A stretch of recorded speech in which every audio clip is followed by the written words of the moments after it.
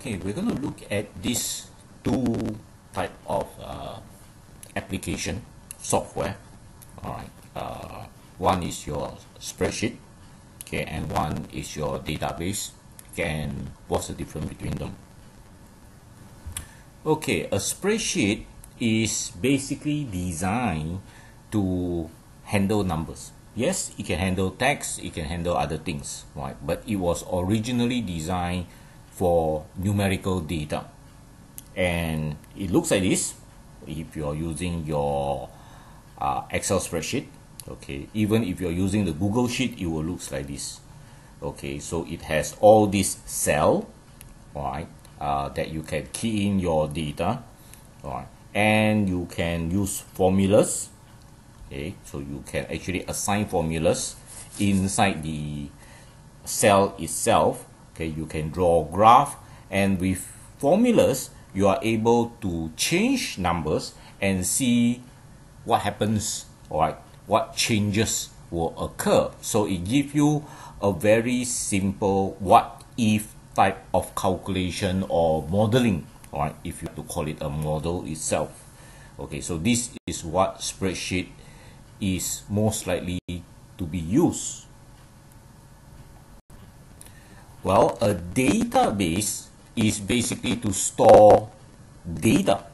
Right, that's why we call it database. So you are able to use it to manipulate data or analyze data by some programs or codes later on.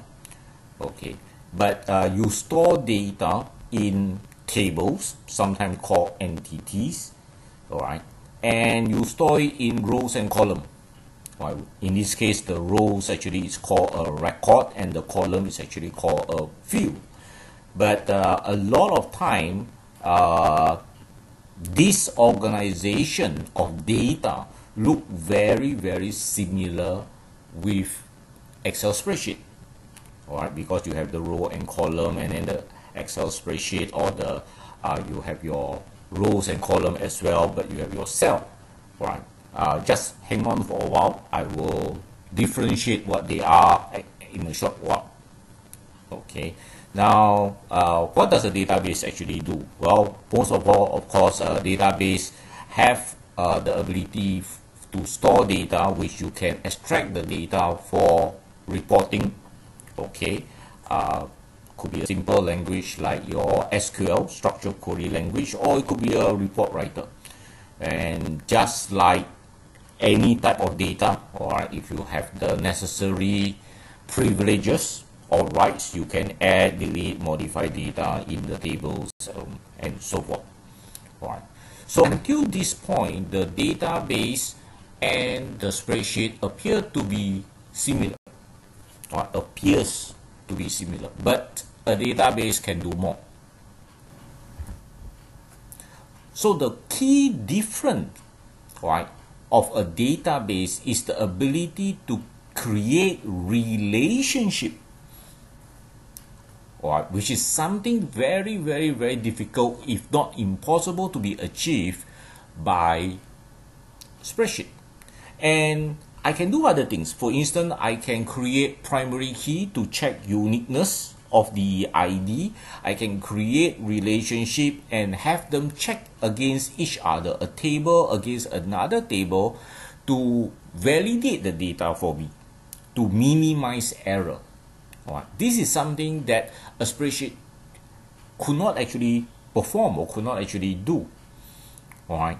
So if you just want a simple list of data, all right, if they are not too huge of a volume, okay, and you want to manually organize them, then of course a spreadsheet will be enough.